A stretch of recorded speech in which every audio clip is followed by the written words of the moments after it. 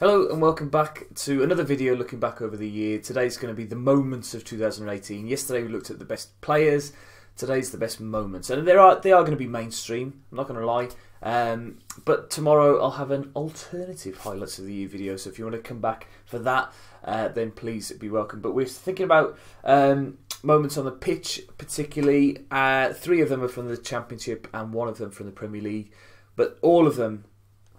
It's been difficult to whittle them down really, because you could go back and you could think about really massive moments that, you know, like the game against Leeds that was on the back of this poor run of form, but they managed to pull the result out of the bag. That's quite a big moment for me. The Blues game, having been promoted the night before, coming and playing so well, and the atmosphere in the ground. Or the game against Sheffield Wednesday, although it was a drab 0-0 game, to lift the trophy like that in front of the North Bank, and then the celebrations afterwards was superb. But perhaps we'll touch on some of those tomorrow in the alternative moments of the year.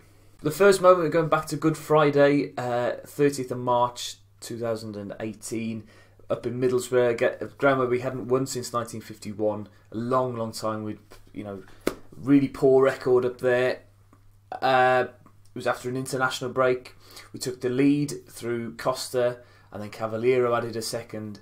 We looked comfortable in that game, going in half-time 2-0 against the Borough team who were around the playoffs. The game changed around about the hour mark. Costa was through on goal for a third and went down under a challenge. The Wolves players were adamant that it should have been a red card and a free kick to Wolves. However, the referee didn't see it the same way. He played advantage and nothing happened, and the Wolves players started to lose their head then. We saw Neves getting sent off from 2 yellow cards. We saw Doherty being sent off from 2 yellow cards. And then we saw 9 players for Wolves really dig in their heels and play. Well, they didn't play well. They defended like beavers, as Chris Kamara said once. Every man was behind the ball.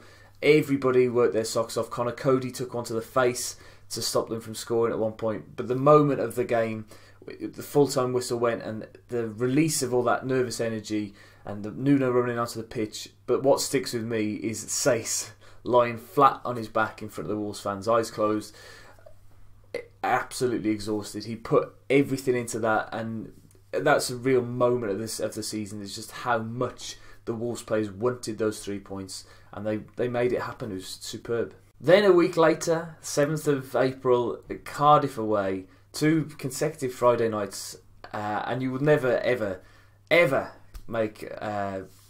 see a game like the Cardiff game. First against second.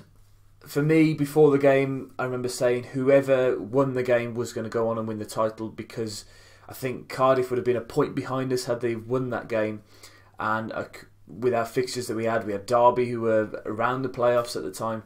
It could have been difficult, and Cardiff, I think, had a more favourable run-in, and I just felt that the momentum would have shifted at that point. And it was a really tight affair. I remember a couple of strange things. Benik Afobe was playing out wide on the right. Cardiff had a couple of chances in the first half that they really should have put away. One that, just off the top of my head, flashed across the face of our goal, which they just could not tap in. In the second half then, it was a tale of 2 free kicks from Ruben Neves. One free kick went 30 yards over the bar, and I think Cardiff sort of thought, well, okay, maybe he's not as good as we think he is then on free kicks. And the Cardiff goalkeeper then for the second one was caught off guard a little bit, and Neves placed it beautifully into that corner, and I've never celebrated a goal like that. It felt like the goal to get us promoted. Then the end of the game, you'll never see a game end like this again. It was madness. But I remember thinking at the time that when teams get promoted, you often see one of these crazy sort of moments. Remember Watford against Leicester in the playoffs, where Leicester missed a penalty, Watford went down the other end and scored. Or you have like Doncaster, Brentford with the penalty missed and going down the other end. Things like that happen, but they just don't happen to Wolves, or they haven't happened to Wolves in the past.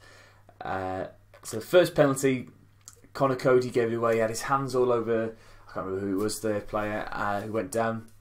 And then Gary Medine stepped up, hadn't scored for Cardiff at that point.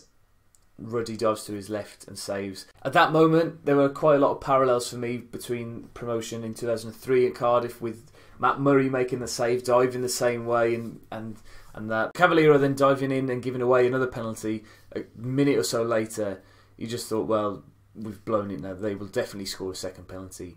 But Junior Hoilett stepped up, smashed off the bottom of the bar. We managed to just about keep it out for the next couple of seconds, and then Mike Dean blows his final whistle and all hell breaks loose. I've never celebrated an end of a game like that. It's a moment that will live long in my memory for many, many years to come. And still now when I watch the game, it's often on Sky as a EFL classic already, or if I watch the highlights on YouTube, I never think that John Ruddy's going to save the first one. It's quite amazing really that my next moment comes only a few days after that. 3 of these moments of the year happen within 2 weeks of each other. It just shows you the crest of a wave that we were riding at that time, and again another Ruben Neves goal, but this is something unrivaled I think by anything else that we've possibly ever seen at the Molineux. So Diogo Jota put Wolves 1-0 up against Derby with a well taken finish past Scott Carson.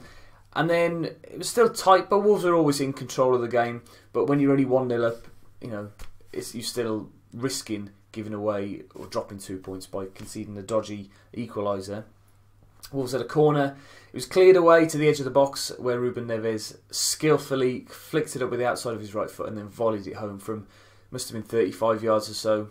Unbelievable finish. I remember everybody shouting, shoot, when it came to him, and then sort of groaning, he's actually shot.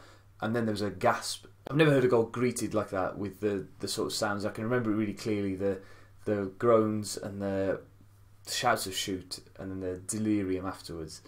I like as well watching the slow motion clip of it going in, and you can see the people in the South Bank with their jaws wide open in disbelief of what they've just seen. And finally, the final moment of 2018 for me. Now, I must stress that I'm recording this on Friday at about 3 o'clock before the Liverpool game. So if we end up beating Liverpool 3-0, that will probably surpass this moment. But in the Premier League, we've seen Wolves play really well against lots of top 6 opposition, getting a point against Manchester City, getting a point away at Old Trafford, a point away at the Emirates, played well against Tottenham, but we haven't beaten the big team until Chelsea came to town. We were on the back of 5 defeats out of 6. We were not playing particularly well. And we go 1-0 down in that game due to a big deflected shot by Ruben Loftus-Cheek off Conor Cody. And then the game changed on a massive tackle from Ryan Bennett, who sprinted across to stop Willian, making it 2-0, because he surely would have done it, and that would have been before half-time, and that would have been game over. We managed to go into half-time at 1-0.